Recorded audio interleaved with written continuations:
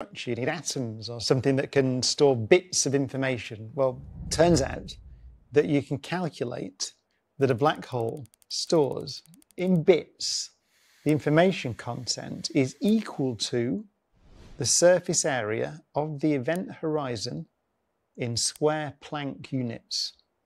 What's a Planck unit? It's a fundamental distance in the universe that you can calculate by putting together things like the strength of gravity, Planck's constant, the speed of light. It's the smallest distance that we can talk about sensibly in physics as we understand it. The questions it raises: how is information stored?